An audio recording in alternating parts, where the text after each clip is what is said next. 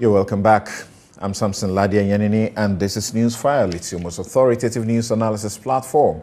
And here on Newsfile, as we always do and have done over the decades, we put Ghana first.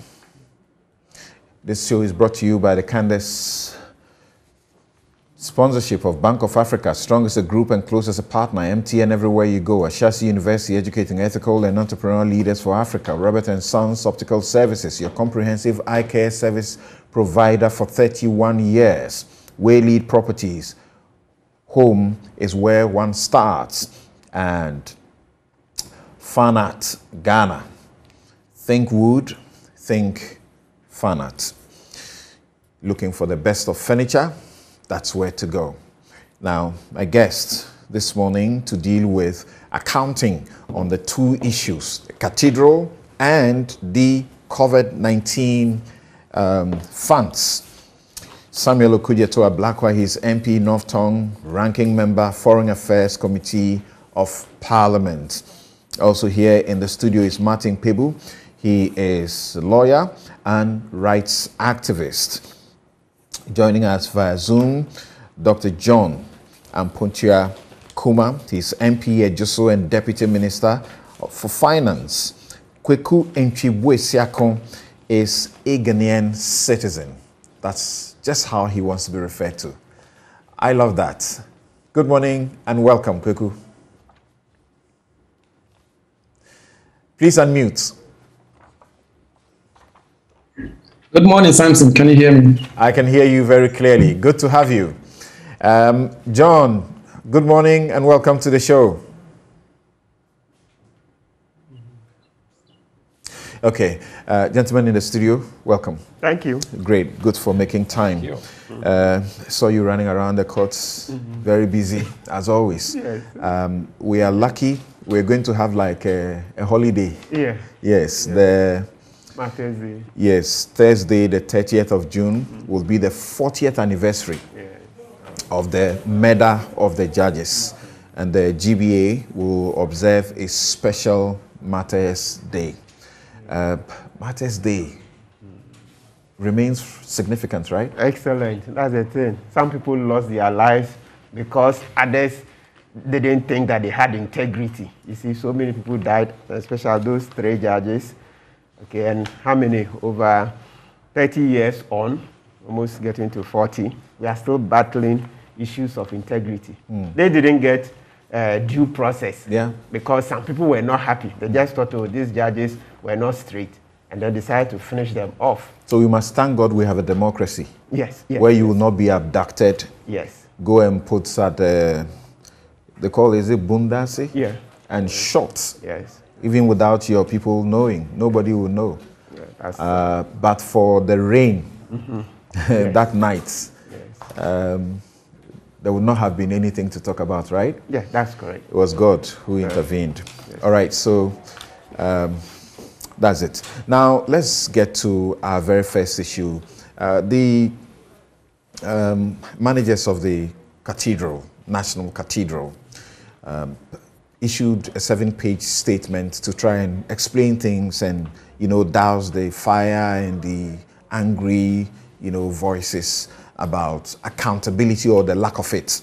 Last week, it does appear that even on the back of that, we had Dr. Poku Mensah, here, helping to explain things. But it does appear that a lot more, has had to be said even after that. So they were compelled once again to issue a 3-page statement and added another 3-page legal advice from the Attorney General. And as I mentioned to you, the Attorney General has also had cause to issue a 2-page, strongly worded, tight statement about claims that he says are false and untruth of conflict of interest against him regarding his role in the project by the Honorable MP here, Samuel Okudzeto Ablakwa. We are now hearing voices, including people in government, for once, like Asamoah Boateng, saying that halt the project. Are there many such voices within the government that feel that this is the way to go. We have heard from the Catholic bishops who, from the very start, when the president announced the idea and started to look for a trustee and the way to go about it, cautioned that it had to be pursued in a certain way with caution. We've heard them now say, this is no priority. Stop it. We've heard other bishops, clergy, say, stop this. Just don't do it. Okay. There are those who are making comparisons about the amounts that will be spent. From calculations and estimates that people have done so far, including the relocation of the judges and the other entities at the place and all the buildings there, including the cost of the land and everything, you are looking at about $600 instead of the original $100 million we're told about. Later it changed to how much, and eventually later we're told it was 350. Now Bryce Simmons brings us some discovery that it is actually going to be $400 million and not what we have always heard. That amount, start to think about what it can do for this country. Convert it into Ghana cedis. We're told that if Ghana is unable to raise $1 billion in the next 2 years or so, we must go to the IMF. It looks like we have the money. Legitimate? Right. So let's start with Martin. Okay. Yes. What do you say about the latest developments that have come on the back of the cathedral? Yes. I'm actually perplexed, to say the least. Number one, that it's clear that apparently based on the interview to the president of the Catholic Bishops Conference, Archbishop Name, so it means that Palmer Bakel is on the trustee committee as a result of being handpicked. So it's not that he's officially representing the Catholic Church. And that gives me a lot of assurance and comfort, at least for now. I'm aware that officially my church hasn't signed on to it. Palmer Bakel is on it because he was handpicked in his personal capacity. You know? Yeah, so that's good. So we'll entreat the Catholic Bishops Conference. Yes, though they are here to look at it and review and decide, they should be mindful that a lot of us are beseeching them not to sign on to it. Especially as we do the parallels. There's a story about Côte d'Ivoire when Ofuibwany sought to build one. Yes, the Pope expressed concern that, look, Côte d'Ivoire, you don't even have running water. People are so poor and all that. The Pope from Rome stepped in. Of course, it helped to reduce the cost. So the Catholic Bishops Conference, we entreated them. Beyond reducing the cost, I've read elsewhere that they insisted that a hospital ought to be built. Excellent. If they want the Vatican to be associated with it. Excellent. And they built a hospital for the people. Good. Of course, they didn't build it they didn't have to demolish anything. Excellent. They took it to a faraway place. Yeah. Right. Some people were affected though. Some homes were affected. Yes. So number three, my third point is that, the cost of the cathedral, through the grapevine, I understand some clerics are even saying they can build it for $50 million.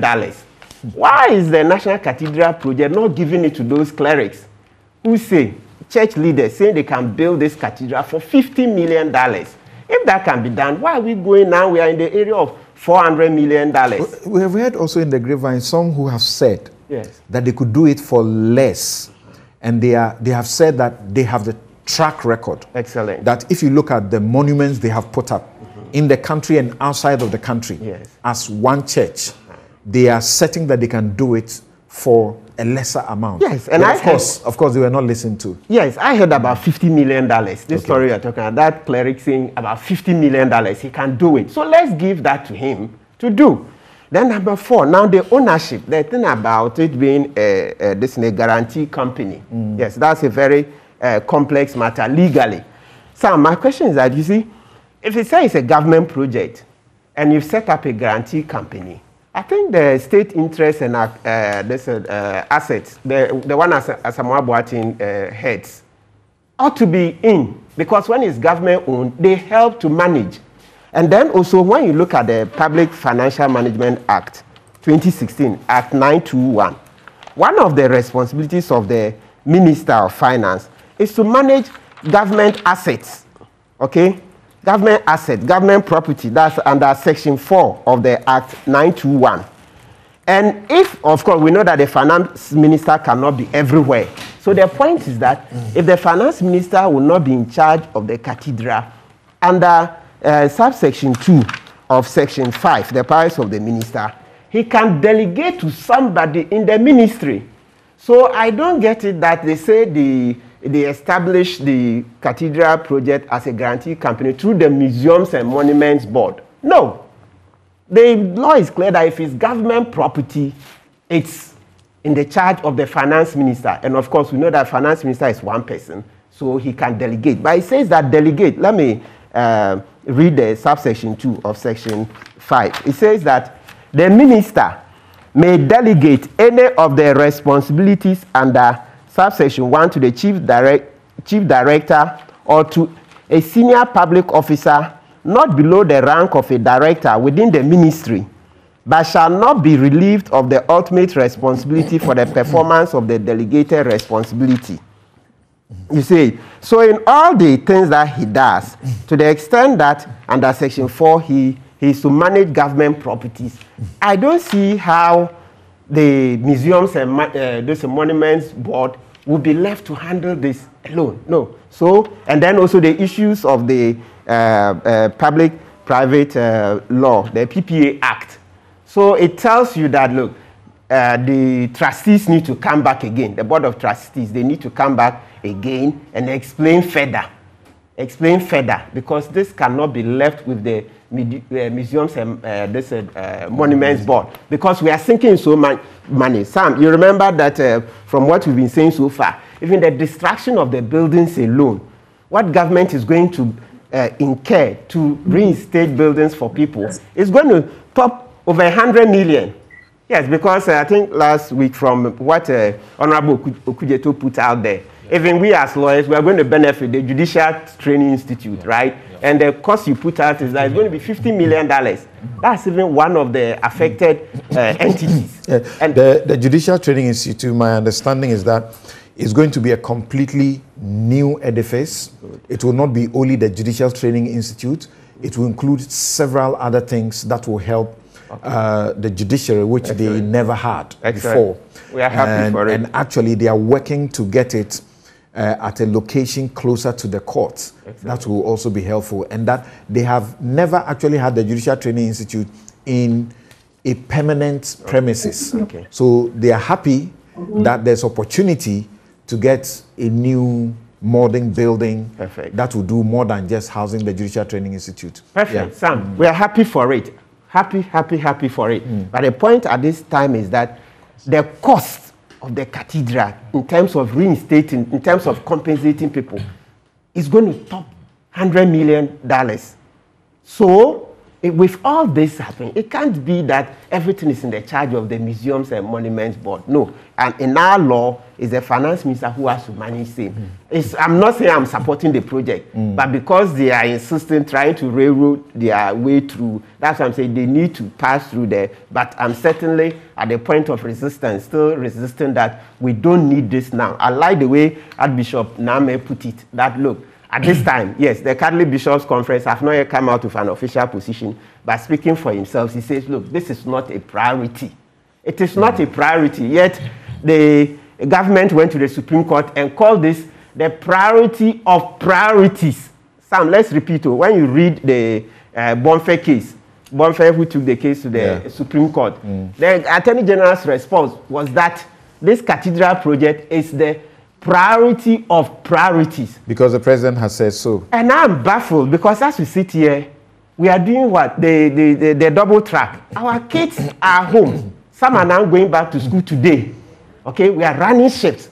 Couldn't we, if we knew we could mobilize such money, couldn't we use that money to support the GET fund so that they will build more schools quickly? Because I think we went and borrowed about 1.5 billion, but I don't know how the money is not coming in quickly, so the projects are delaying. So if you can raise these millions of dollars, why wouldn't we use it for the education first?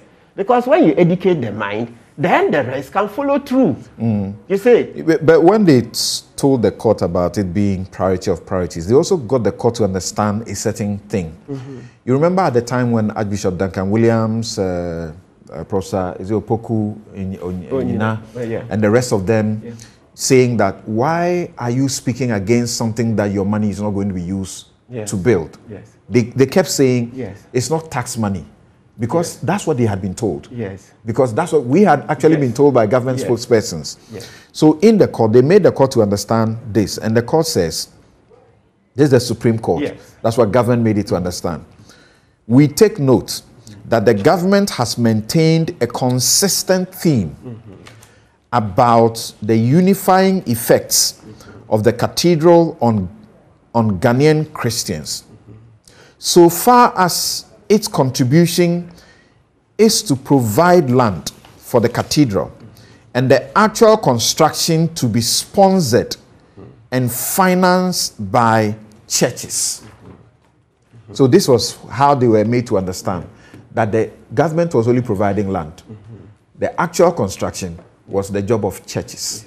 Yes, that's correct. But you know, in the Supreme Court decision, there was another part where then I was left, but let's raise it and see if we can bring clarity. Then subsequently, they went elsewhere to say that so far, this is what the government is. So when you say so far, then I was like, let me be careful. Does that mean that subsequently this could increase? Like, that's where I read. That's where I read. It says so far, its contribution is to provide land for the cathedral and the actual construction to be sponsored and financed by the churches. Yes. So it left room. Yes, exactly. So I've been cautious because it says so far. So I was like, well, okay, that's what they put before the court. Okay. So for you, what do you say is the way forward? Oh, simple. Look, it looks like for $50 million, that can easily be provided, even some of the churches. So they should give the project to the man of God who says he can do it at around $50 million. Give it to him. Let him do it. And I'm sure $50 million, they can raise that quietly on their private. And then leave us. Beyond that, the money that they are getting, please, let's give it to Get Fund. Because, no, when you have teenagers at home, okay, for longer periods than they should be, you know, usually under the old system, you're sure that they are in school for a certain period. This one, they are leaving home today. Some of the schools, okay, this week they are going. In a month's time, they'll be back. You will incur extra costs, educating them, extra classes and all that. Let's use the money to support education. The excess of the money, they should use it to support education. But this cathedral, once they've been told that it can be done for $50 million, they should hand over the project to that man of God. Let him do it. Education is already being supported. So that point he's making, is it here or there? Use the money to support education. Education is already being supported. In fact, we are having, you know, as it's told now, the best policy so far, free SHS and mass. And we are paying for it at the same time. So what's the problem? Good morning, Samson. Good morning, Martin. And good morning to the other members of the panel and distinguished viewers and listeners across the globe. Where Martin Pebu concluded his remarks is exactly where I would like to begin, which relates to your question. We all know that even if we come to analyze education, what is the quality?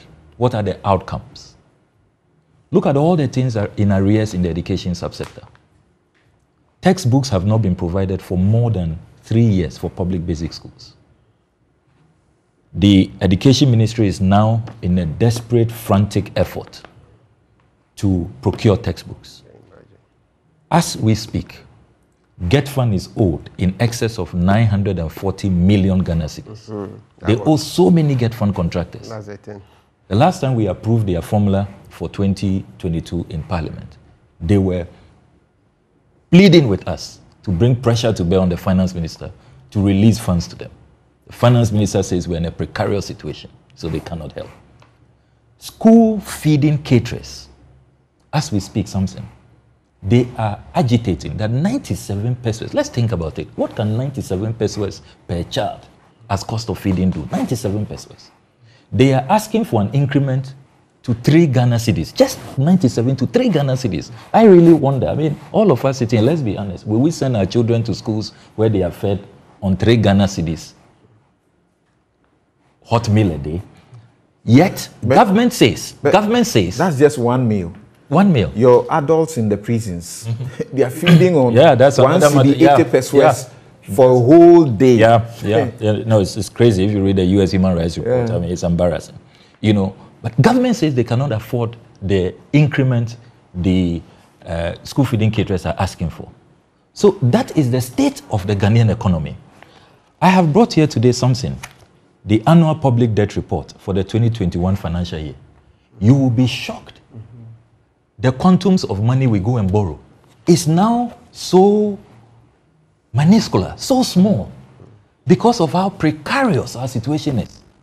If you look at page 73 of this report, we went to see the Indians on the 15th of January 2021 for an agriculture financing for resilient rural development project for just $15 million. That's how desperate we are. $15 million. We can afford to give David Ajayi $22 million in that dubious sole sourcing contract. We go as low as $12 million from Israel. We went to beg the Israel Discount Bank on the 4th of February for $12 million. We say we'll use it for supply of armored vehicles for the Ministry of Defense. Then we approached the Germans, 14th April, for 13.6 million Ghana cedis. I mean, can you imagine? Begin to wonder how all these countries... We went to India for a 24.98 million dollars credit facility. Yes. To boost our agriculture. 21st May, Deutsche Bank, we went to them for $18.3 million. Then, on the 29th of December 2021, we went to the Commerce Bank for $10.5 million for Secondary Takoradi water supply. Then we went to the ING Bank for just $19 million. So when you see the amount of monies we are desperately begging for, 8 million, 12 million. Money is far less than what we are throwing away. The design fee. Yes, far less than the design fee, what we are throwing away. You know something? I've been looking for the exact... So what's your point? Your point is that because we have these needs, if we stop pursuing the cathedral, these needs will be catered for? So no, I was expecting that even if we will build the cathedral, at this time that we are in economic difficulties, we will have opted for a model which is less costly. Did God tell us exactly the coordinates, the address where we should site this cathedral? Did we have to... Did God tell us? You should be asking if he told the president, not us. Told the president, Where we have to demolish the Mali ambassador's residence, demolish judges' bungalows, demolish scholarship secretariat, demolish the passport office, demolish the Judicial Training Institute, demolish private companies, COMSIS, Waterstone Realty, an upmarket, very fresh luxury apartment buildings. All of that demolished. And our conservative estimate is that it will cost us $100 million just to compensate and relocate. Have you heard the latest even on the Judicial Training Institute? SNIT has served them notice that the land, they have to pay for it. So the initial projections will even go up. Because they are saying that no, they are not going to offer the land for free. They will not hand it over to the judiciary for free because apparently there was a swap where the court complex is now belonged to SNIT. And so they did a swap. Yes. So they are saying they will be disadvantaged. So they are asking for more money. That's the latest. I thought rather that what I have come to understand from seeking information around it is rather that, the court complex was a SNIT property. Yes. And they did a swap. But as we speak, they are still in talks, and it looks like they are almost concluded. And SNIT is willing to actually allow for the relocation to happen on the land that is still vacant within the court area, where we have always called the Cocoa Affairs. The Cocoa Affairs. Right. Yeah. So I didn't know that they have issues. No, there are issues there. There are issues there. There are bills the judiciary will have to settle. Senate is demanding money because they are also, their books are not looking good. The last time we were analyzing their books in Parliament, I mean, they are even beginning to sell some of their assets to balance their books. They are really in a terrible shape. Then something. I have managed Whether to you are building a cathedral or not, these problems will be there, won't they? Look, no. Yeah, they made that point. I disagree. These demolitions would not have happened. This demolition, if we had opted for a greenfield project, you go to fresh land. We've been talking about decongesting the central business district for years. You know, there are so many places you could have cited this. A smaller project, you know, a lot of these clergy are saying they can do it for less than $50 million. You know, some are even saying far less. We could have decided to set up, establish, erect a national cathedral that would be decent, that would not be so costly, would not be so destructive, and we could have also come clean, proceeded on a foundation of truth, righteousness, holiness, purity. All of that is missing. Something I have managed to obtain the state's case in the state's defense, I should say, in the James Kwabena Bonfe case. So this is the statement of case filed for and on behalf of the defendant pursuant to the order of the court dated 19th April 2018. This is what the Attorney General told the court at page 41. We respectfully submit that in this case too, the case of the National Cathedral, the involvement of the government is very limited in nature. The government only proposes to provide a piece of land for the construction of a national cathedral by the different denominations. The funding for the construction and maintenance of the national cathedral, funding and maintenance of the national cathedral is to be provided by the Christian community and not government. And not government.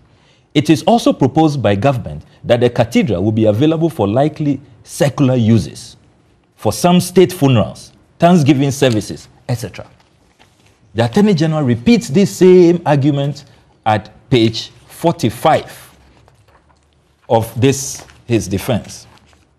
Sorry, page 44, paragraph 45.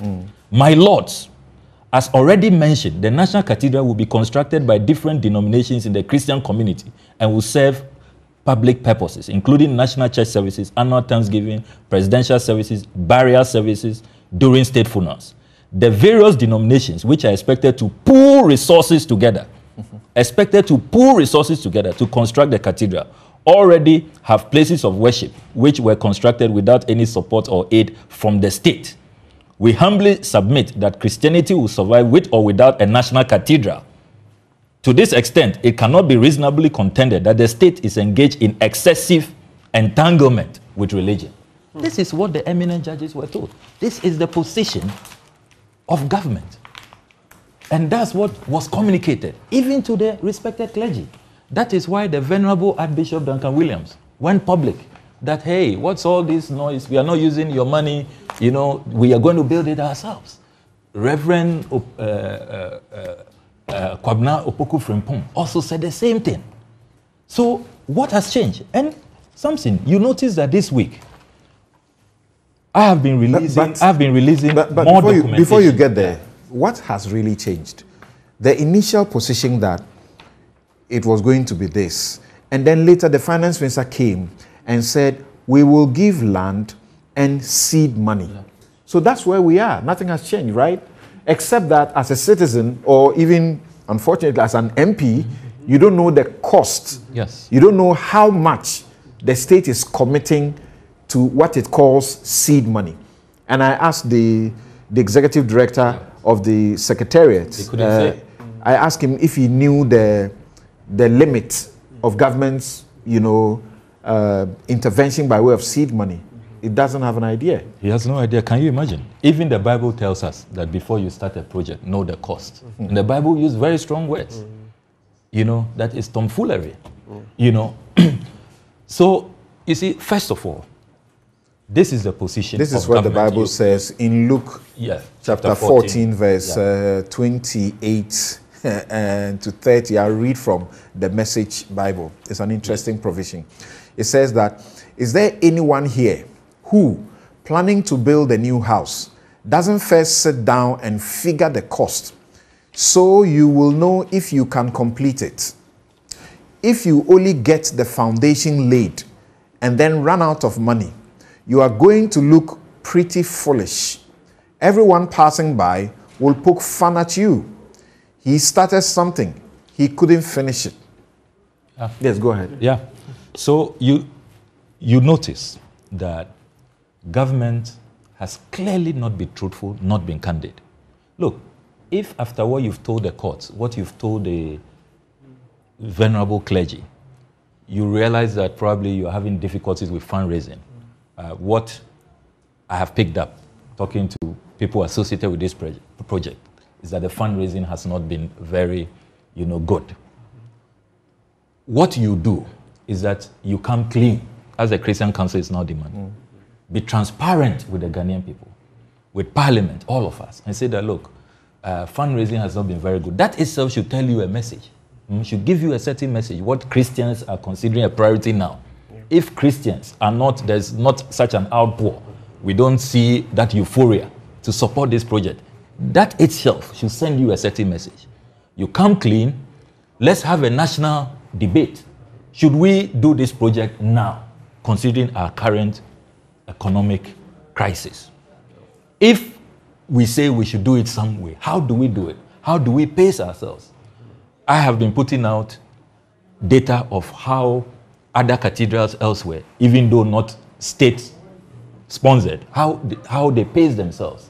Washington National Cathedral, which there's a lot of talk about, 82 years construction period. The Cologne Cathedral, 74 years. The St. Paul's Cathedral in London, 35 years. Notre Dame, the first phase, 25 years. Milan Cathedral, 579 years. I can go on and on. So why are we in a hurry to do ours within 4 years or 3 years with a March 2024 completion deadline? And we are breaking our backs. I mean, demolishing everything in sight to construct that. Is that the best model? So you come clean, achieve a certain buy-in. That is what a democracy is about. Then we have concrete numbers to satisfy Article 178. You allocate in the budget, then we know how much we are budgeting for. Now this project has become a moving target. Started at $100 million, according to the finance minister. Then it moves to $200 million, $250, $350 million, we were told as at even June 17. And remember that even in 2018, when they were given that dubious sole sourcing contract to Sir David Ajayi, it was the chief of staff's letter said it is $190 million. So pay him 12.5% of $190 million. At the time, the public had even been told that it will be $250 million. It's all messy. Only last week, the June 17 statement, we were told is $350 million. Thanks to Bryce Simmons's, very good, job, we're hearing now that it's $400 million. So where is this going to end? And you must add $100 million in compensation because some of them are even on their way to court. Waterstone Realty has served notice. They've written to the Attorney General that the government has not kept its terms. On the 12th of August 2020, they wrote to them after demolishing their business in 2018 that they are allocating land to them. We have gone over this. So the path for you going forward should be what? Immediate suspension of this project. Immediate. Then what? And then there must be full accounting. As we speak, the documentation we've put out in excess of 200 million Ghana cedis. Remember that is not all. Some money has also gone to this designer. Out of that 200 million Ghana cedis, there's a $22 million contract that we have cited. We need to know. Then you see, there are so many illegalities. If you take the public procurement law, for example, relying on section 41B and C to give that contract to Sir David Ajayi. On sole sourcing. On sole sourcing. Yeah. 41B says a procurement entity may engage in single source procurement under section 41 with the approval of the board. B, where there is an urgent need for the goods, works or services and engaging in tender proceedings or any other method of procurement is impractical due to unforeseeable circumstances, giving rise to the agency, which is not the result of dilatory conduct or the part of the procurement entity. C, where owing to a catastrophic event, there is an urgent need for the goods, works, or technical services, making it impractical to use other methods of procurement because of the time involved in using those methods. This cannot apply. There was no catastrophe. There was no urgency, for this. So we know that that whole contract is just, it stinks. It stinks. It's stenchy. It's putrefied. We cannot live with it.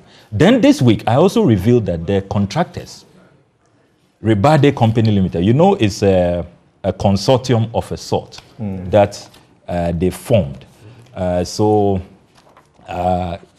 The lead contractor is the Italian firm, which is not registered in Ghana, Mario Di Echa and Riccardo Di Echa. They are the leaders in this consortium. Di Simone and Babisotti are the other companies. They have been working in Ghana. Clearly, because of the Waterville case, the Ferro Atlantic case, they wanted to circumvent parliamentary approval under Article 1815. So they asked them to form a JV and go get incorporated. But you see, they got incorporated 21st December 2020. And yet, the president cut the sword March 5th, 2020, and said that all was set, contracts have been awarded, construction is about to begin. The executive director, Dr. Opoku Mensah, told the media that contract awarded, all is set, construction will begin in April. Some way, somehow, I think they couldn't because of COVID and all that. But construction then resumed in November, according to Reverend Kosi Boateng. The records I have reviewed. He took the media around and said that, you see, construction has begun. And yet, the company gets incorporated 21st December 2020. We have also obtained the National Cathedral of Ghana instruments of incorporation. And we realize that, again, the deception, the lack of candor. Can you imagine that the most esteemed Bishop Dag Heward-Mills, Bishop of the Lighthouse Group of Churches, despite all of these publications on the website of the National Cathedral of Ghana, I had a download from the website. You see them advertising that Bishop Dag is a member of the trustees. Dag Heward-Mills. Dag Heward-Mills. The Reverend Professor Sifas Omenyo is a member of the Board of Trustees. It turns out when we obtained the incorporation instruments that they were not listed. They are not there. Then they eventually issued this statement, long winding statement about how Bishop Dag was traveling, brought his documents 3 years ago in 2019, but they are waiting for some appointment by the president to replace Reverend Sifas Omenyo, who is indisposed. That is why they... and you've been waiting for 3 years, and you are misleading the world. It's so messy. You saw the same thing with Reverend Mensah Otabil. So, you see, this project has lacked candor. It's lacked sincerity. It's violated the Constitution, virtually every law, from the Procurement Act, the Public Financial Management Act, to the NLC Decree 357. Then finally, something. I'm going to reveal this for the first time. I found it interesting. Very interesting. I didn't know that. I'm sure many people didn't know. What's this? This week, I saw Gabriel Chidaku tweet that, iconic, highly celebrated architect decides to come to Ghana to help us. And instead of celebrating him, we are doing what we are doing to him. I discovered that he didn't just register his company recently. He didn't just come recently to help us. Apparently, from his incorporation instruments I have here from the Registrar General's Department, he registered Ajayi Associates Ghana Limited on the 14th of August 2012. And it is revealing that from 2012 to 2016, when he registered this company with Alice Asafu Ajayi as the other director, they were not winning all the contracts, as we see now, when suddenly the NPP comes to power in 2017. So what changed? Between 2012 and 2016, President Mahama, we know, was doing so many projects. You know, even in my sector. But because of the profession, incorporating the company is not sufficient. Yeah. You need to be licensed, like a lawyer. Yes, yes. I can be called to the bar in England or in the US, but I can't practice in Ghana. You are right. You are right. You are right. By NLC Decree 357, supposed to have been licensed. And indeed, he was licensed only on the 26th of April this year, 2022. But remember that he set up the entity. There is another architect there, Alice Asafweje. But the fundamental question is, how come for 4 good years between 2012 and 2016, we are not aware of him winning all of these contracts? You know, if he's that great and, you know, he's suddenly appeared and all the architects we have in Ghana cannot even compete. Yeah. You know, and then suddenly between 2017, he's winning all of this, from Marine Drive to Agenda 111 to, and you know, Agenda 111, he was paid another 36 million Ghana. So it looks like he doesn't go below 30 million. You know, when the Burj Khalifa itself is $1.8 million. Can you imagine? For design. It's unbelievable. Crazy. It's unbelievable. Interesting. Well, Bryce Simmons raised a big concern about that, and his concern was that if he were practicing in the UK, where he has his studios, he's not allowed to charge a percentage beyond 3.5 or so. And then if you were practicing in Ghana, he is not allowed to charge beyond 4% or so. And even that, what we know in the practice, as Bryce Simon said quite eloquently, is that the higher the cost of the project, the lower the percentage that you are entitled. As a lawyer, I know that for a fact. And our rules and our scale of fees dictates it. If I am getting a contract for 10,000 cedis and my percentage is about, say, 5%, that same contract, if the price goes to about 20,000 cedis, my percentage will not remain 5%. It will go down, but I'll receive my reward, which will be equal compensation. So the question Bright raised, I think it's important for all of us to think about. How come that in this instance, this is so expensive, and yet the percentage that he gets on the total cost, according to the Chief of Staff, is 12%. 12.5%. Yes, 12.5. Bright was actually saying 10%, but it's in fact it's 12.5%. And Bright calculates that for all the projects that he's been handed, about 6 or more of them, if this is how he's going to be charging, then at the end he will earn in excess of $300 million from us. Question is, how does that happen? And where does this happen? And something, if I'll add to that briefly, it will shock many people to realize that even the ABAJ-led Public Procurement Authority thought that the Chief of Staff was being excessive with her 12.5%. In the letter that we have intercepted, responding to the Chief of Staff, dated 17 December 2018, the PPA requests of the presidency in paragraph 3 as follows. Office of the President is, however, requested to negotiate for a 10% trade discount on the contract sum prior to the award of the contract. The approved contract sum, therefore, should be $21,375,500 and not $23.75 million. Even the PPA thought that the Chief of Staff was being excessive. The Office of the President. It should have been the other way around. Office of the President, rather. Interesting. The President who. Okay, so let's go to speak to Kweku Entry Boesiakon. Is it fair for critics of the project to be projecting wrongdoing and being suspicious of corruption?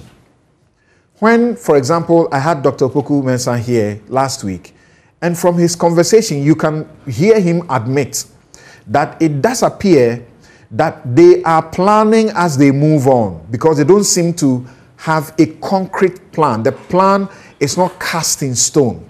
So initially, there was no museum. They had to add a museum, and then the price shot up.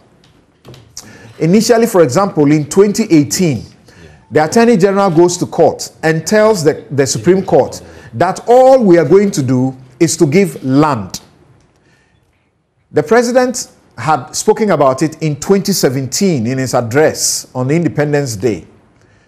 Then, moving from the court in 2018 to 2019, Ken Ofori-Atta comes to Parliament and says, we are not giving only land. We will also add seed money. Quantum, we don't know. And you need to add even how to form the company. They give us advice from the Attorney General. Unfortunately, they are asking for the advice when they had already done the work. They had already incorporated the company, and they were asking whether they should use foundation and stuff. And the Attorney General said, keep it this way and don't use any foundation and things. Don't you get a sense that it is fair to be fair to them by saying that they didn't have the plan from the scratch, and so they are thinking as they move along, rather than suspect corruption and intentional wrongdoing on their part? Thank you, Samson. I will put it this way. Okay. Even after the Attorney General advised them that the Finance Ministry can legitimately donate money to the now state-owned non-profit organization, which suggests that something had already been done, he advised that they adhere strictly to Section 50 of the Public Financial Management Act, Act 921. What did they do? Even after that, in May 2022, they go ahead, dip their hands into the state coffers and say, we are giving additional seed money. So for me, it shows a certain sense of we are determined to do it, and we will do it even with the Attorney General advising us to do it according to the law.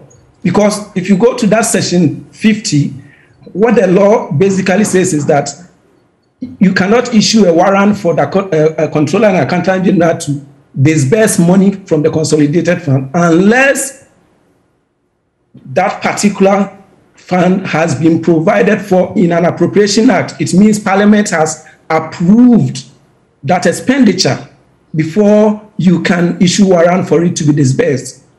You have already given $25 million without going by the law, without parliamentary approval.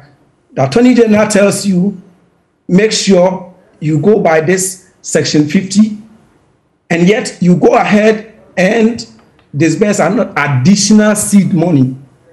So, whilst I can understand the thrust of your question, their actions speak much, much louder than these words, because they feel, or it seems, they can do what they are doing because there isn't going to be any consequences for their actions. Because if you look at even that, Act 921, the sanctions for violating Section 50 is what? Maximum 3,000 cedis fine.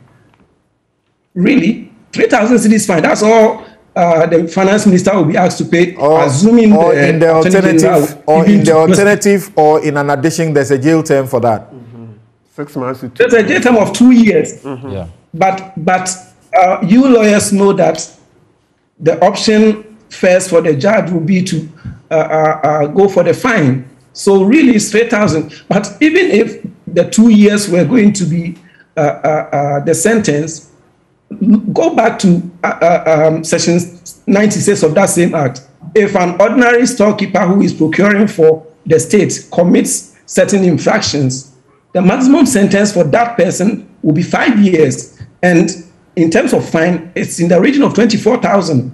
So the minister who is supposed to actually administer this particular law gets off with 3,000 fine, whilst an ordinary person who contravenes this law will be asked to pay 24,000. So these are not just, accidental or, something they didn't know and they were just, planning as they go along. They knew exactly what they wanted to do. They believe they can get away with it. There's one thing that I'm thinking about as you speak about that law. And look, let's not be fooled that all the time the law is made and is supposed to treat people equally. When you look at his law he refers to and the sanction, a common ordinary storekeeper will be looking to go to jail 5 years.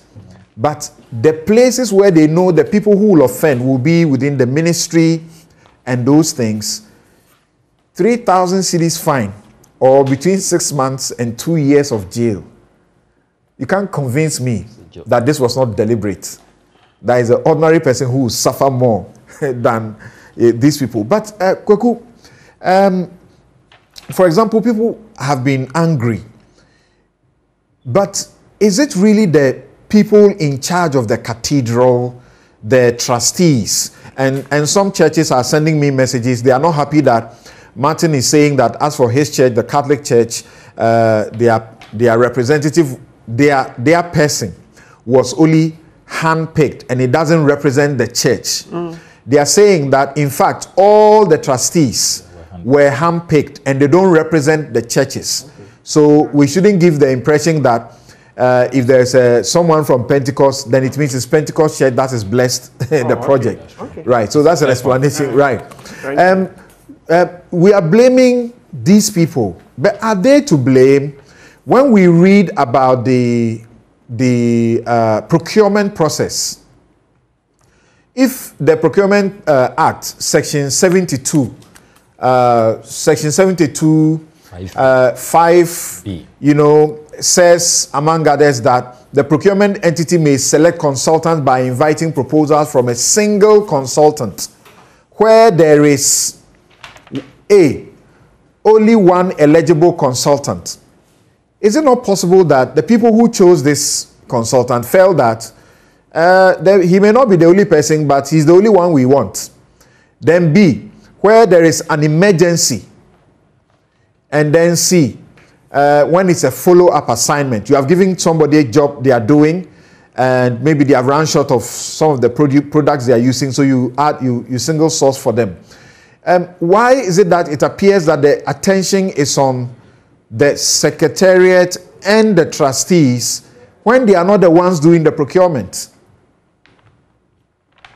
Okay, so you are a trustee and you are also a member of the board of directors of a registered company.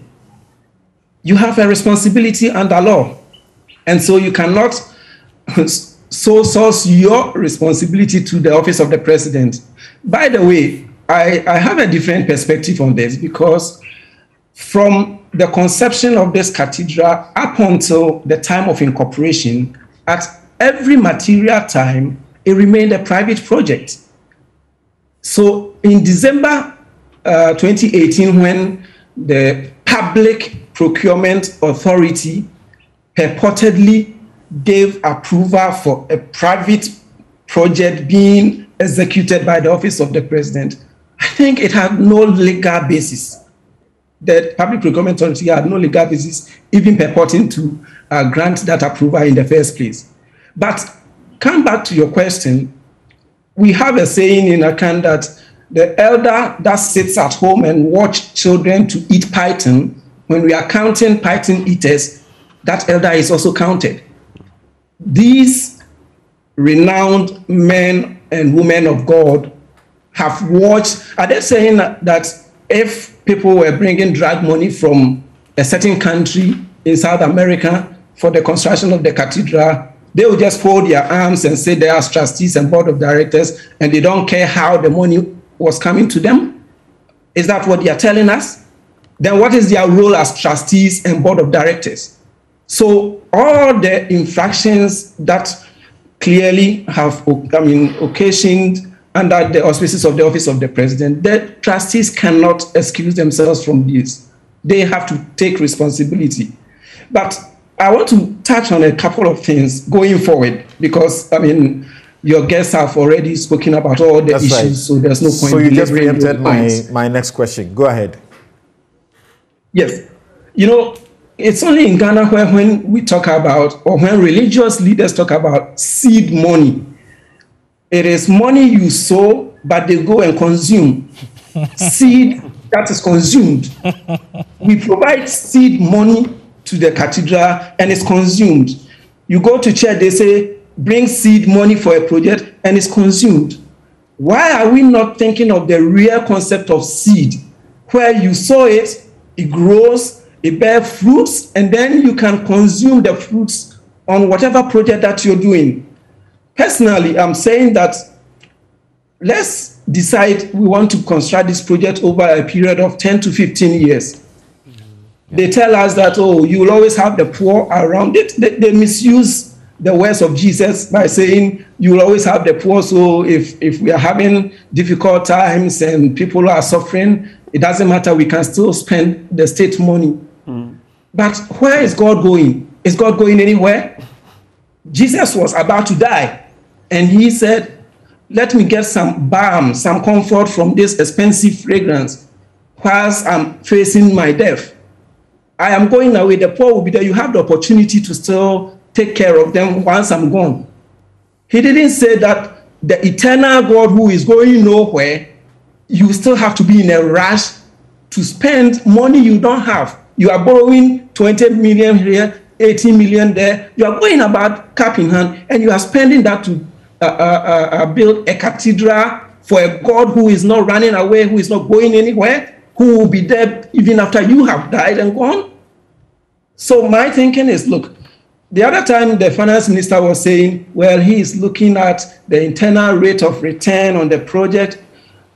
Can the secretariat share with us the cash flow projections based on which the finance minister was looking at those internal rate of returns? Because I would say that when you are in a crisis and you want to be able to support a project, what you need to look at is the payback period. How quickly are you going to get your returns so you can reinvest it or use part of the returns to support the suffering people whilst you execute the project? When he was in Parliament this week, he mentioned that for the Obatampa, they budgeted for 1.5 billion, but they could only disburse 500 million, which again shows you the shortfall in our revenue mobilization, for which reason you can't be spending $400 million on a project like this. But he said they have spent, part of that 500 million on the poultry industry and other industries as import substitution. And that, brought something to mind. I've done some work on the poultry industry, for instance. And with $2.5 million, you can set up a poultry processing factory that also provides funds for outgrower farmers. And it's a whole industry in itself.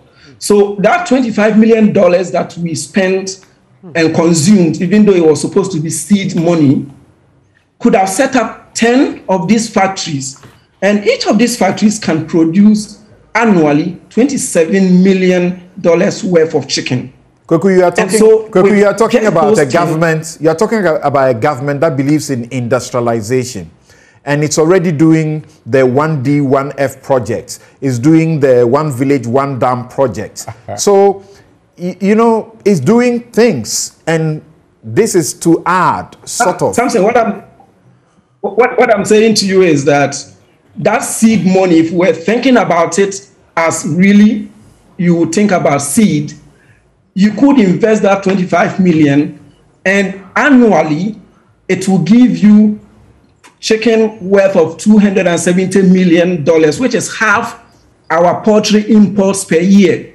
But the key thing is that assuming you even decide to only reinvest 75% of the profits from each of those factories, over a period of 10 years, you will be adding close to $300 million to the construction finance. Kweku, you are a Christian. And that is how we should think about. Kweku, you are a Christian, and in church, when you hear seed money, you know that the definition is not what you are now trying to sort of innovate around it. The seed money is that you, out of your heart, maybe sometimes it's first fruits, you go and give it, and you don't expect that seed money will multiply and come back to you. You expect that God will bless you because you have given it. It is not the expectation that it will be invested so that you will reap from it. So what I'm saying is that in addition to all that Honorable Ablakwa has said, accountability and everything in getting us to buy in, if you're going to construct this cathedral over 10, 15-year period, don't expect that it is going to be financed by the taxpayer, all these 400 million. We can agree that, okay, let's give another $25 million as seed money, but let's look at it as seed. Invest it and use the proceeds to construct the cathedral over that period of time. Instead of expecting that we will foot all 400 million, we could, as a state, provide additional 25 or 50 million, and that is it. The rest has to be self-financing. That is the only way, personally, I'll buy into this project. The people in government don't think the way you do. If you have listened to, say, MPP spokespersons, some of whom initially, I just stopped arguing with them because they kept saying the Washington Cathedral it belongs to the state built it. You tell them everything, go check the records. It's not built by the state and it's not managed by the state. And they kept saying that. Well, haven't you heard them, including, is it their women's organizer, say, when you say this was a personal or private pledge of the president, and so he shouldn't use public money, what money do you want him to use? They ask you the question, free SHS, was it not the president's own personal promise and pledge? He's using state money to do it, and it's benefiting all of us. So as far as they are concerned, this is how you should look at the issue. Okay, Samson, I will reply them this way. You know, we have three arms of government. The executive headed by the president, the legislature headed by the speaker, and then the judiciary headed by the chief justice. So we wake up tomorrow morning and Speaker Bagbin tells us that, well, when I started off as a politician, I went to my Catholic church in Kalio and prayed and promised that if I succeed as a legislator, I'll come back and build St. Alban Basilica in Kalio. But he's the Speaker of Parliament, the head of the legislature. He knows a lot of people within the system, and so he decides that, okay, for the 2022 budget that was allocated to Parliament through the Appropriation Act, he is going to dip his hand together with the people who collaborate with him and go and build St. Alban Basilica in Kalio. Are we saying that will be okay? So you say the way forward is? The way forward is let them come clean, be accountable to the people of Ghana, show every peso, every city that has been spent so far, and every cost that has been incurred, even if we are yet to pay, and then decide that we are going to construct this cathedral over a longer period. I say 10 to 15 years. And Ghana, the taxpayer, will only contribute seed money that will be invested so that the project becomes self-sustaining. Not that every year we have to budget 50 million or 100 million to construct this cathedral. So that if it is 400 million, if it is $400 million, how much of your tax money would you want as contribution to this seed money? For me, based on the analysis I've done, maximum $50 million. And if they invest that today in the projects I've told you about, which the minister also mentioned, I can assure you over 10 to 15 years, we will be able to generate $485 million that will go into the construction of this cathedral. Okay. We don't need to burden the taxpayer, especially at this time when everything is so difficult for ordinary people. The president says the taxpayer will not be burdened. That's the assurance he gives you. So thank you very much. Kweku Entwi-Buesiako wants to be referred only as a Ghanaian citizen. So that's an ordinary Ghanaian. Of course, you can call him, what do we call them? Is it middle class, you know, view on this matter? And Jacob Osayebo, I'm going to John Kuma and I intentionally kept him for last so that we hear all of you and we'll be able to respond to you appropriately. But once we are done with that, I'll come back to Okudzeto Ablakwa. The Attorney General appears to raise very germane issues about some of the things that you have written this week about him as far as the project is concerned. And I think that when you read his letter carefully, you will agree with him that you can concede to a certain point that you didn't give the accurate picture. So we'll come to that. He's seeking an apology and a retraction. Otherwise, he may think about suing you. Jacob Osayeboa says, Samson, this man, Kweku Ntwibwe-Esiako, is deep in his analysis. I salute him. Now, this is from a gentleman at the presidency. He works there, so we pay him. He says, I wish this is not the thinking of the entire presidency. He says, the Catholic Church hasn't signed up, doesn't change anything. Other churches have signed up.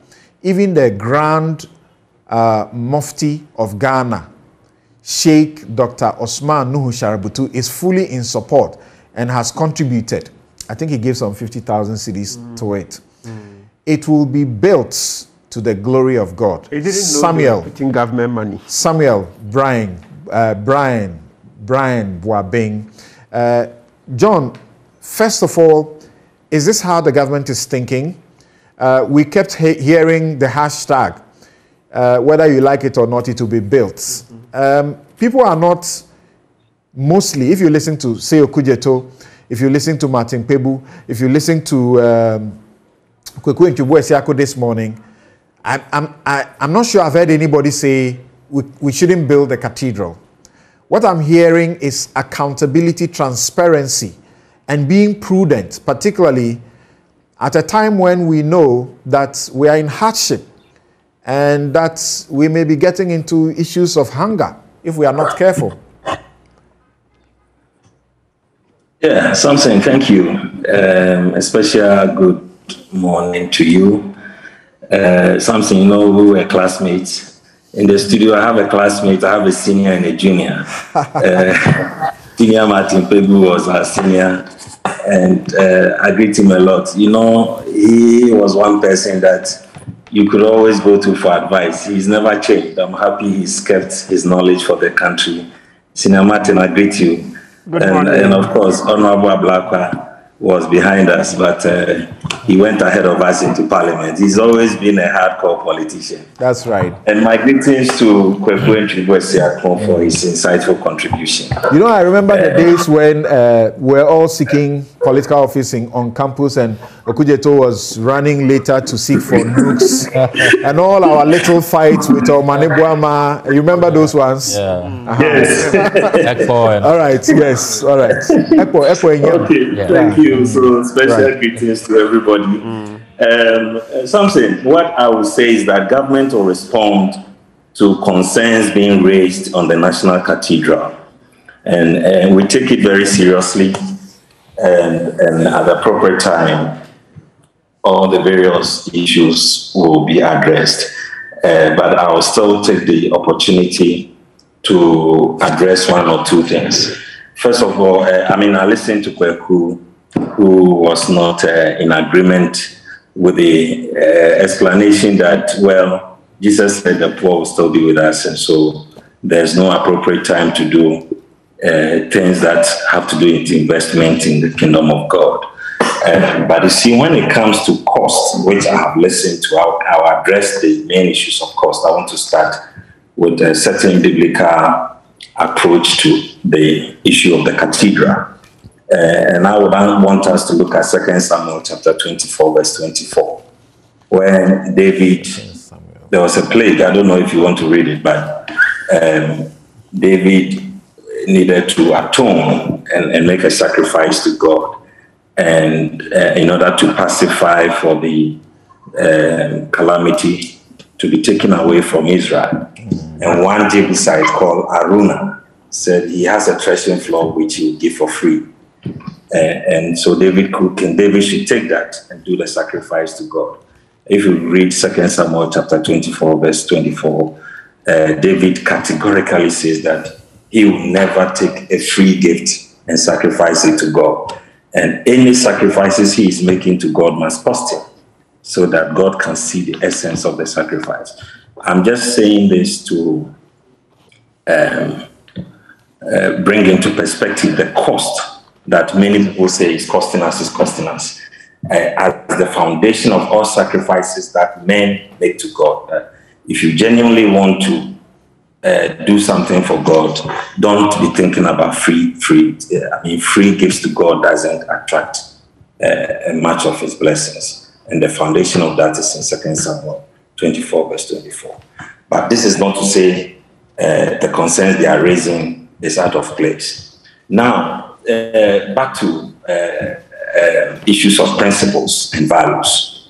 One thing I don't question or disagree with people is efficiency of our expenditures and value for money, and when people want to seek accountability. I am on all fours with all concerns that has to do with efficiency of our expenditures. Why are we going to spend 200 million or 300 million when we could do for less? If there is substance in that, I think we can easily look at that and reshape it, and so that at the end of the day, we achieve what we cannot do. We achieve the objective in our difficult circumstances. So the issues that are being raised about costings, and let me put on record, I have not seen any $400 million anywhere. I've seen lots of figures. People are talking about $450 million, $500 million. I have not seen those figures. And something, like I said, we in the right time, and I honestly, we are in government, will respond to these concerns, will continue to engage. We want to be as prudent as possible and be measured and accountable in all the issues that has to do with the National Cathedral. And so we are going to look at those issues and come up with the appropriate responses that are correct, because there's so much propaganda. Of course, the difficult times makes it very emotional when you want to talk about issues like National Cathedral and its cost to us as a country. So people are taking advantage to also throw in all kinds of things, including lights. I just recently heard that we paid $50,000 to Sonny Badu for his appearance on, I think, one of the fundraising events or engagement on the National Cathedral, which turned out to be false. He's come out to deny it. The Secretariat has denied it. There's no basis for such claims and lies. And I believe people are deliberately doing these things to cause disaffection for the National Cathedral. I would want to encourage all of us, citizens as Ghanaians, to never give up, especially the Christians who see value in the National Cathedral. This is not a time to run away because somebody has raised concerns. Those concerns will be addressed. Let's stay resolute in our belief that what we are doing is something that is important, is something of value to our country, is something that we have thought through, that it's a long-term investment to our country that will be recovered.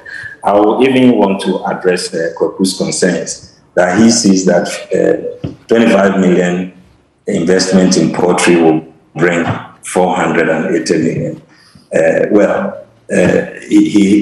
I want to tell him that whatever investment we'll do in the National Cathedral will equally bring us a very good returns. And like the Cote d'Ivoire one that even the Pope intervened.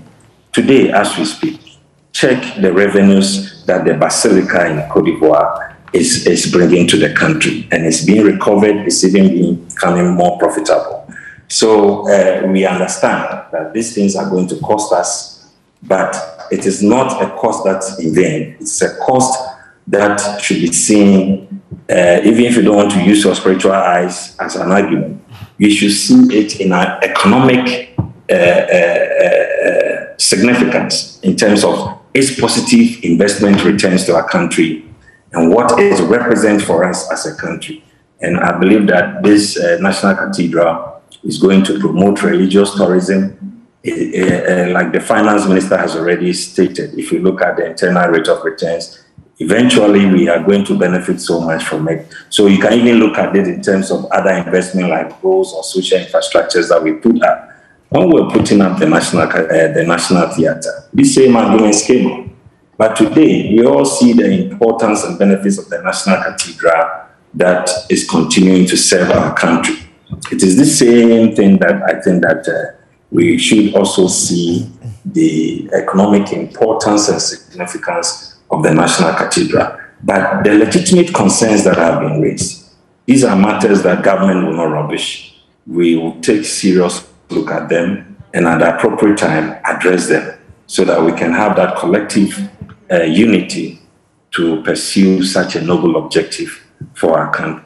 So how do you explain and how do you seek to resolve the breach even of the Attorney General's advice to proceed with funding in compliance with the PMF Act that Kweku Nchigwe talks about?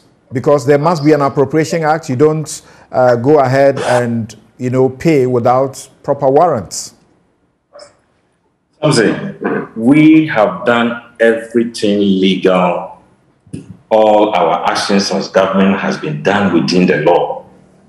Every funds that have been paid to the National Cathedral from coffers of government was done through the appropriate appropriation, including the limitations within the PFM Act. So we have not gone beyond any advice of the Attorney General. The issue about the Office of President paying to Ajay has been explained, that it came out of the appropriation allocation to the Office of President, which has been approved by Parliament.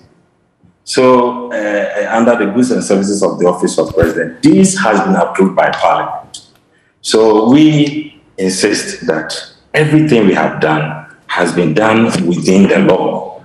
Yes, we may disagree in terms of priority, that some people think some things are more important than others, especially on the issue of the president promises of the state and the scenario Kweku Nchigwe gave about the speaker. The speaker represents the legislative arm of government. If he goes to make a promise and is able to convince the Parliamentary Service Board to invest part of their budget into expenditure, it will represent a parliamentary decision.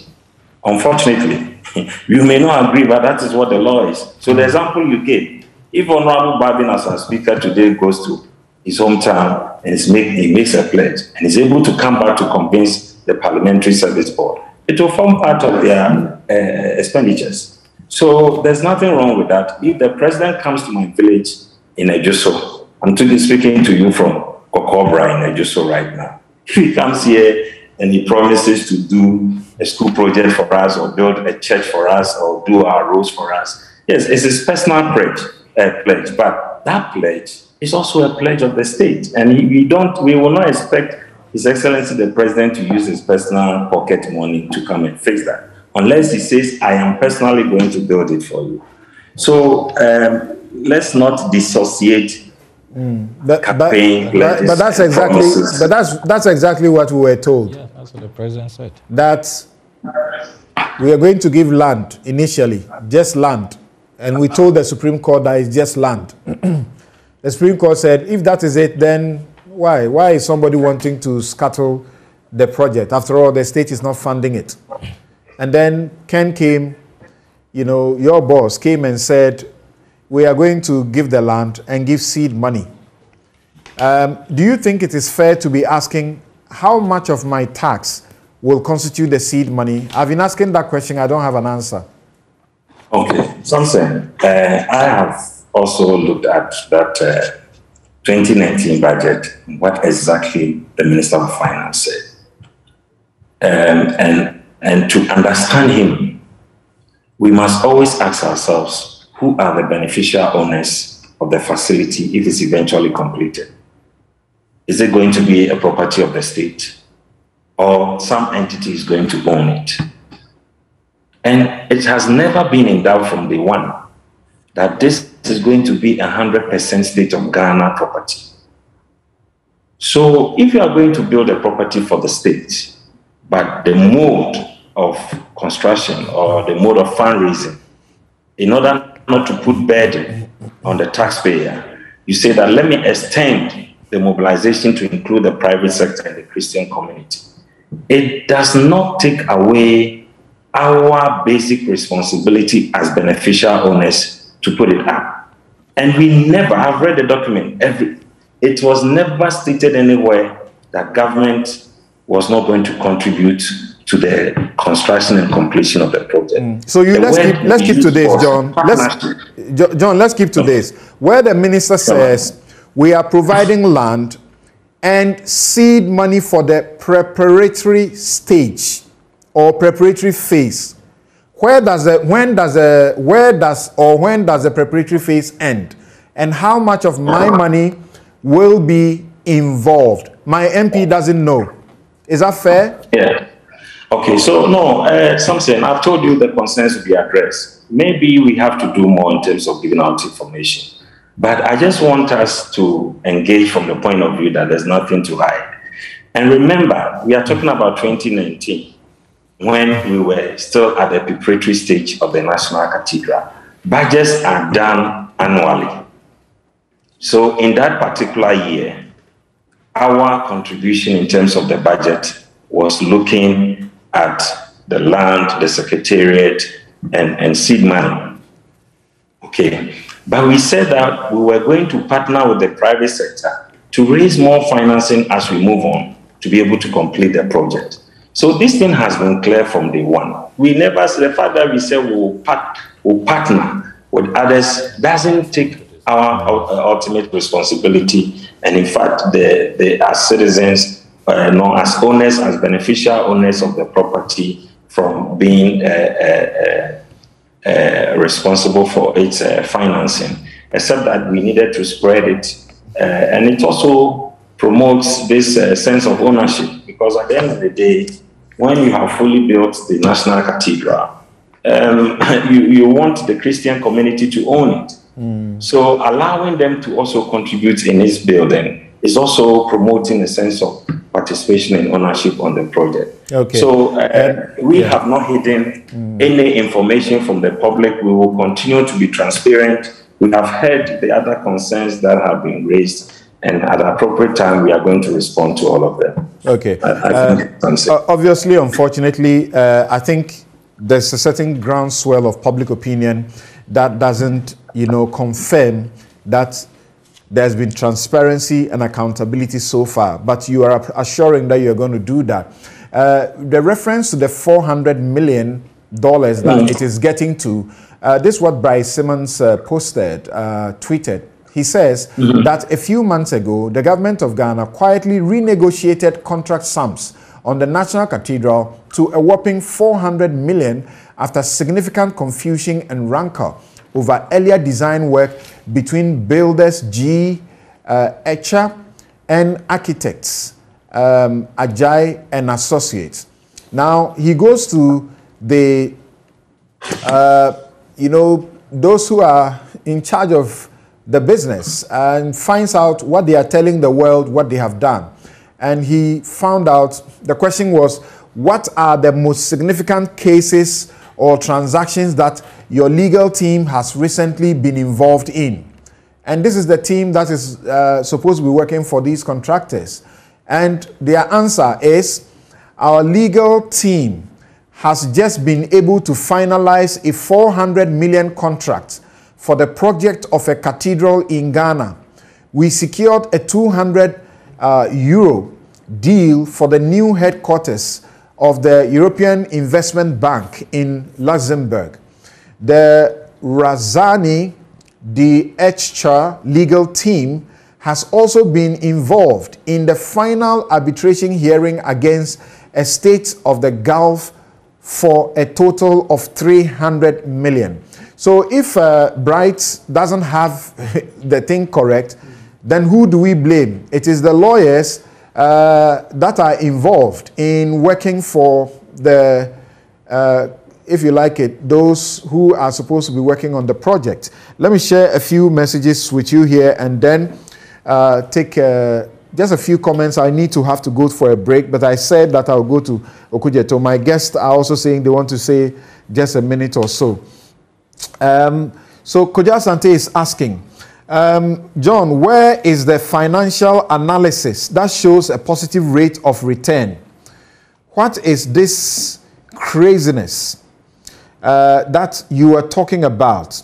That the president can make personal promise and we can use state resources to pay? Is that what people were taught in school? And by the way, did he not make any promise like this during his campaign for people to interrogate? So there are people who are asking, we can't find this in your manifesto to say that was a social contract with anybody. Then Kojo Jansen says that free SHS was not a personal pledge of the president. It is a mandate in our constitution. That is true. Actually, the NDC says it started it in a gradual manner. You disagree with that approach. The NPP said in their manifesto that they will abide by the constitutional dictate. So that was a promise to the people by voting for the NPP. The people accepted that their money be used to fulfill that promise. How does this compare to the personal debt a man incurred with God while he was not president? Okay, where does he get the gall to dip his hands into our money to fulfill his personal fantasy? Oh, and by the way, even free SHS money is accounted for, at least through our representatives in parliament. Kakra Samoa says that,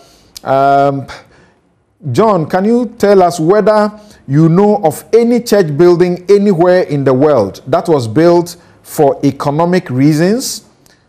This is rank blasphemy, and I find it extremely unfortunate. Yakubu Ibn Chambers says nobody should be seen against the building of the cathedral, especially devout Christians. The country stands to gain spiritually if this cathedral is built. The president is the head of a portion of the earth called Ghana. He's sending more messages, so he's disrupting it. A portion of the earth called Ghana, and must certainly have some tete-a-tete with God. However, probity and accountability and value for money must not be relegated to the background, especially when public funds are involved. The project has been delivered out to people to execute, and therefore no middleman should thwart the collective dream of the president and the citizens. Collective dream of the presidents and citizens. Are you sure about what you're saying? All right. So these are the responses that are coming to you, John. But you wanted to say something briefly. I need to go for a break because we must come to look about the accounting for the COVID-19 funds. Is the minority just raising unnecessary, as it were, issues just to make the government bad? Yes, what did you want to respond to? So, my good brother, the Honorable John Kuma, knows that when the finance minister said in Parliament on the 15th of November 2018, I have a speech here, paragraph 157, that Mr. Speaker, the President is determined that the building of the National Cathedral will not put undue financial burdens on the state. He is therefore proposing a partnership between the state and the Ghanaian Christian community. Mr. Speaker, the state is facilitating the process by providing land, secretariat, and seed money for the preparatory phase. That's all they said in the 2019 budget. And in that debate on the 28th of November 2018, we pointed it out to them. I have the Hansard here. I can quote quickly. Mr. Speaker, I've reviewed the budget statement itself, and there is no statement whatsoever which relates to the National Cathedral. In other words, there has been no request for any estimate to be approved by this House for its construction. That is Dr. Yeni speaking at column 2893. So for the 2019 budget, there was no allocation. 2020 budget, the year they withdrew the 142.7 million, they didn't talk about National Cathedral at all. They withdrew 142.7 million from the consolidated fund in flagrant violation of Article 178. It was not in the budget, no parliamentary approval. Then 2021, that's the year they began paying Sir David Ajayi. We have seen the payment instructions from the office of the president. The documents were intercepted. 32 million Ghana cedis. It's not in the 2021 budget. John Kuman knows that. You can't say something 3 years ago, say, oh, we'll be doing some partnership, we'll be doing some seed money, and then in perpetuity, year after year after year, you keep withdrawing funds illegally. I mean, what kind of lawlessness is that? Right. Then 2022, when they withdrew 25 million Ghana cedis from the consolidated fund, check the 2022 budget. There is no allocation, no line item. So he cannot say that because in 2018, when you were presenting the 2019 budget, you indicated that there will be some seed money. So it gives you the license to withdraw 142.7 million in 2021, 32 million in 2022, 25 million in 2021, and 25 million in 2022. It doesn't give you that license. Okay, you cannot do that. Let me say finally that you see, in the budget approval process, every year when they come to Parliament to seek approval for the ensuing year, say you come to Parliament this year for budgetary approval for 2023, you must necessarily account for how you spent the money we gave you. How come that they concealed all of this expenditure from us? In their report, he says that Office of the President, Goods and Services. This is the first time I'm hearing that an infrastructure project, you put it under Goods and Services. Infrastructure project is put under CAPEX. That's where infrastructure projects belong, under capital expenditure. Nevertheless, if you go through all the reports they brought to Parliament from the Office of the President, they never accounted for this expenditure, not a word. And I will appeal to him that he should go and see what has happened to President Ufebuane's cathedral, which is now called the Basilica in the Bush. It's not true that it's booming and it's bringing returns in Ivory Coast. I think it is covered that has affected the tourism there. Yeah, but even before then, from what we read recently, is covered. Yes, but even before then, they couldn't meet their targets. Yes, but what do you say, Attorney General? Has he raised germane issues or he has not? Your allegations of conflict of interest against him, and he issued a statement clearly stating to you that you got things wrong. You were referring to him at a time that you claim he was on PPA or whatever. He was not even there. The date of his appointment and all of that when he was deputy, all of that you mix things up. Is there not opportunity for you to make a frank concession that you got some of these not at all timelines wrong? At least I have already dared him to go to court. I'm ready to meet him there. Look, I know too much about this project, and they shouldn't push us. I know just too much. Does he think there was only one approval? There were many approvals, even for Sir David Ajayi, even for the contractors, where he was secretary to the National Cathedral of Ghana and served on the PPA board. And what does he say? Look, we have raised fundamental issues, germane issues. Look at the abuse of Section 40 and Section 72(5) of the Public Procurement Act. What does he say to that? Look at, you are the government's principal legal advisor. Finance Minister is withdrawing copious amounts of money from the consolidated fund without parliamentary approval. What does he say to that? And he thinks that we can be intimidated, we can be harassed. He should proceed to court. I'm ready to meet him there. I know too much about this project, and as I've said, as for this National Cathedral project, you see, when you say you dare somebody to go to court, you know, in court, you are talking about other matters, but he's talking directly about what you have said.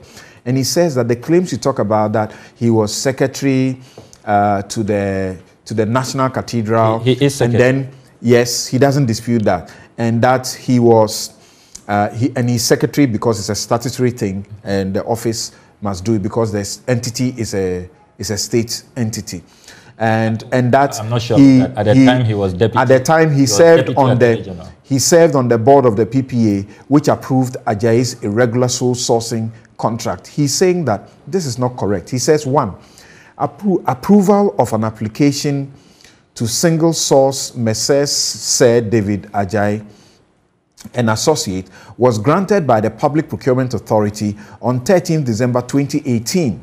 The National Cathedral of Ghana was incorporated as a company limited by guarantee, that's non-profit making entity, on the 18th of July 2019. I'm telling you, why Wait, are you worrying? 2019. That is not then he the only says approval. quite clearly, at the time of the approval by the PPA, on whose governing board I served in my former capacity as Deputy Attorney General, no company known as the National Cathedral of Ghana had been formed for me to be a secretary of or have any purported interest in to declare. You are saying he should have declared.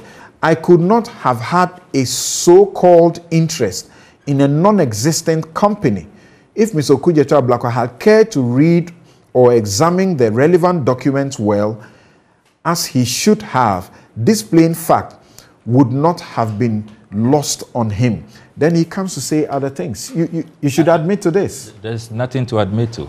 I know what I know, and I'm ready for the court. Going to court is not pleasant, I'm telling you. So why are you worried? I want to be there. Why are you? I'm happy about the invitation. I'll say the AG shouldn't take it personal. I'm excited about the invitation. It's public office. Those Yes. are the hazards of the job. Okay, so there's no need to go to court. You should focus on delivering the goods for us as citizens. You should take this one more or less. We have been taking off.